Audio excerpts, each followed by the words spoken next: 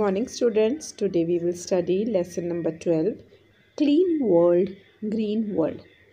साफ संसार, हरा संसार। तो बच्चों इससे हमारा अर्थ है, इस चैप्टर का अर्थ है कि आप अपने चारों तरफ की दुनिया हरी भरी रखिए और साफ रखिए। मीन्स आप अपने सराउंडिंग्स को हरा भरा और स्वच्छ रखें। गेट सेट फटाफट वाली एक्टिविटी है, tick the correct sentences. 2 sentence दिए हैं, थोड़े कंफ्यूजिंग होंगे, उसमें से आपको करेक्ट पे टिक करना है। I never throw garbage in and around my house. I never throw garbage on the road. कौन सा ज़्यादा सही है? B part, I never throw garbage on the road. A, I never write on the walls of my house. अपने घर की दीवारों पर ही नहीं लिखता हूँ। B, I never write on the walls of any building. किसी की भी बिल्डिंग के ऊपर मैं नहीं लिखता हूँ। B part is the correct one. A, I never plug flowers from my garden. अपने गार्डन से फूल नहीं तोड़ता हूँ। B part, I never plug flowers और लीव्स फ्रॉम एनी गार्डन। किसी भी गार्डन से नहीं तोड़ता हूँ। B part is the correct one. A, I never spit in my house. मैं अपने घर में कभी नहीं थूकता हूँ। B, I never spit on the road, in parks or in the class, in the school ground। मैं किसी भी स्कूल के, किसी भी पार्क के और किसी भी रोड पर नहीं थूकता हूँ। बिकॉज टू स्पिट या थूकना इज़ अ बैड हैबिट। मैं नहीं थूकना चाहिए। Okay, have you ticked all the sentences? Yes, S all is ticked. You only take care of your house and not your surroundings. अगर आपने खाली ए ही टिक करे हैं तो यानी कि आप सिर्फ अपने घर का ख्याल रखते हो, अपने आसपास की जगहों का नहीं रखते हो।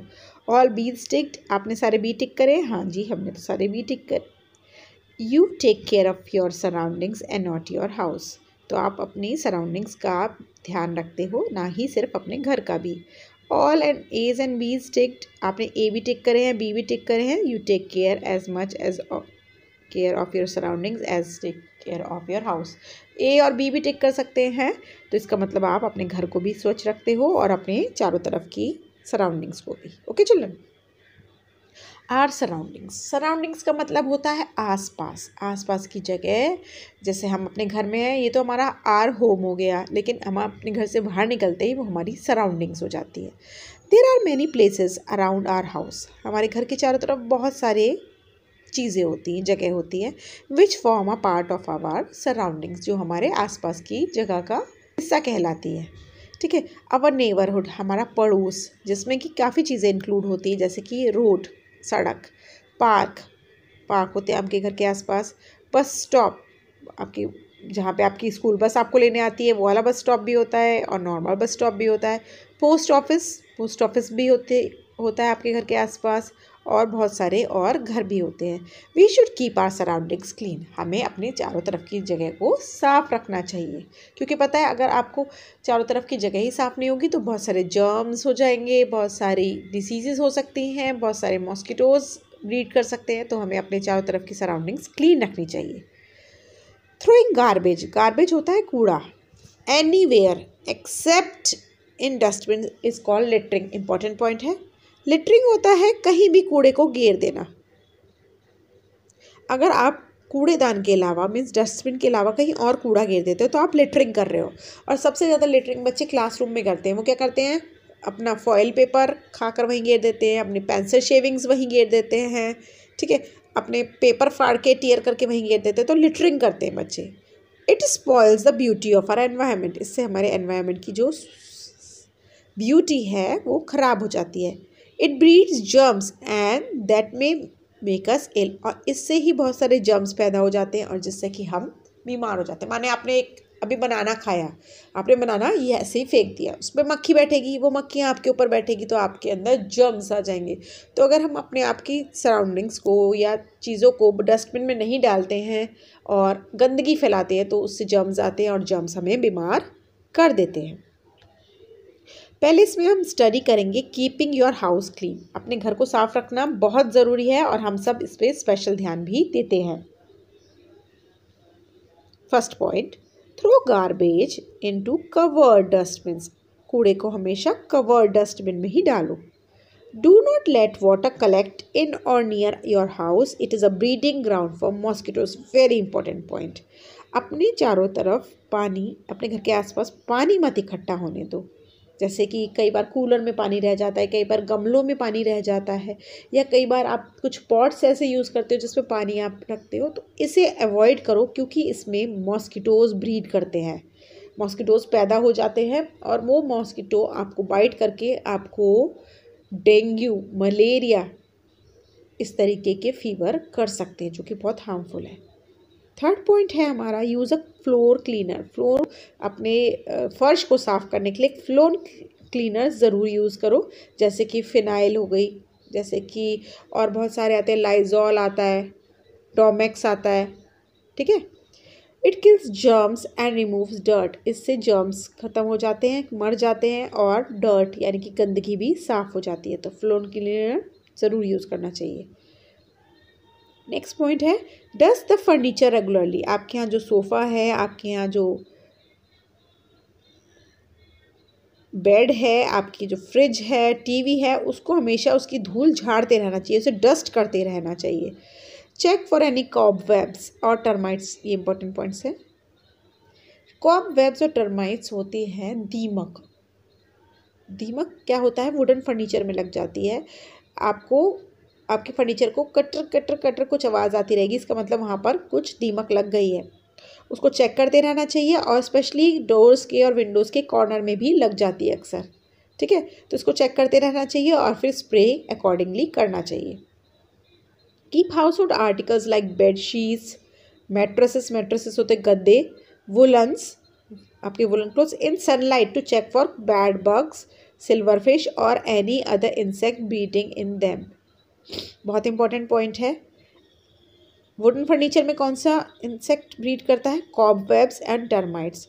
और आपके गद्दों में या आपके वुलन कपड़ों में कुछ कीड़े लग जाते हैं जिनका नाम होता है बेड बग्स और सिल्वरफिश, जो कि गद्दों में, कपड़ों में या फिर बेडशीट्स में बहुत दिनों तक रखी रहती है तो लग जाते हैं। तो इनके लिए आप इनको धूप में डाल दो, और एक नैप्थलीन बॉल्स का पैकेट आता है वो आप डाल दो। नीम लीव्स, ड्राई नीम लीव्स रख दो आप। तो इन सबको भी हमें चेक करते रहना चाहिए। Keep things well organise in cupboards and अलमीरा। अपनी अलमारी में कपड़ों को वेल ऑर्गेनाइज करके लगाओ। आजकल तो बहुत ऑर्गेनाइजर्स भी आने लगे हैं, छोटी छोटी बास्केट्स आती है, उनमें आप अपने अंडरगारमेंट्स, सॉक्स, हैंकीज अच्छे से वेल ऑर्गेनाइज करके रख सकते हो कबर्ड और अलमीरा में, ठीक है बच्चों। नहीं तो आप अच्छे से तय करके भी उनको रख सकते हैं, okay. Keeping your school clean. घर के साथ साथ हमें अपने स्कूल को भी साफ और स्वच्छ रखना चाहिए। किस तरीके से, do not dirty the class. अपने क्लास को गंदा नहीं करना चाहिए। द कॉरिडोर्स, अपनी कॉरिडोर, जो बाहर क्लास के रूम, जो बाहर पतली सी लेन होती है वो कॉरिडोर होती है, कॉरिडोर को भी गंदा नहीं करना चाहिए। और any other part of the school, और स्कूल के और हिस्सों को भी गंदा नहीं करना चाहिए। थ्रू पेंसिल शेविंग्स, पेंसिल को शेव करने के बाद उसको हमें और डस्टबिन में ही डालना चाहिए, और कूड़े को भी हमें डस्टबिन में ही डालना चाहिए। तो हमें अपने स्कूल को भी साफ़ रखना चाहिए। कीपिंग योर नेबरहुड क्लीन, अपने अड़ोस पड़ोस को भी साफ़ रखना चाहिए। कैसे, फर्स्ट पॉइंट है, throw garbage into, do not throw garbage into open. खुले में अपने गार्बेज नहीं डालना चाहिए कि अपने घर में तो सफाई कर ली, बाहर कूड़ा डाला है। डू नॉट स्पिट, स्पिट होता है थूकना। Urinate on roads, parks and other public places. ना तो कहीं भी खड़े होकर आपको टॉयलेट करना चाहिए, ना ही आपको जगह जगह थूकना चाहिए। Do not scratch tree Trunks, tree की जो ट्रंक्स होती है उन्हें स्क्रैच नहीं करना चाहिए। बच्चे क्या करते हैं, उसे खुरच के कुछ लिखते रहते हैं, अपना नाम लिख देते हैं और रबिश थिंग्स लिख देते हैं। ऐसा आपको नहीं करना चाहिए।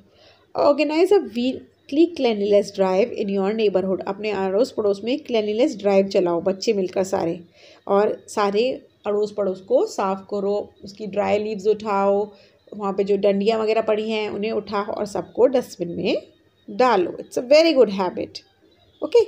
आगे चलते हैं। बस चैप्टर तो इतना ही था। एक इम्पॉर्टेंट पॉइंट ये है, a clean neighbourhood keeps germs away. अगर आपका नेबरहुड क्लीन होगा, अड़ोस पड़ोस क्लीन होगा, तो आपके जर्म्स बहुत ही दूर रहेंगे आपसे। फन टू लर्न, एक एक्सरसाइज हमारे पास आई है जिसपे ट्रू और फॉल्स फिल करेंगे। ट्रू होता है करेक्ट सेंटेंसेस के लिए, फॉल्स होता है रॉन्ग सेंटेंसेस के लिए। तो फर्स्ट हम आते हैं, Many places around us form a part of our surroundings, हमारे आसपास की जगह हमारे क्या बनाती है? Surroundings. True. Throwing garbage anywhere is called cleanliness, कहीं भी कूड़ा फेंक दो, क्या वो क्लेanलीनेस कहलाता है? बिल्कुल भी नहीं, false.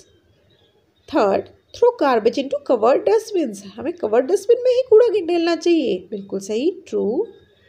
Litre the school corridor to keep it clean, अपने स्कूल कॉरिडोर को लिटर करना चाहिए, उसमें कूड़ा फेंकना चाहिए उसको साफ रखने के लिए, बिल्कुल भी नहीं, फॉल्स।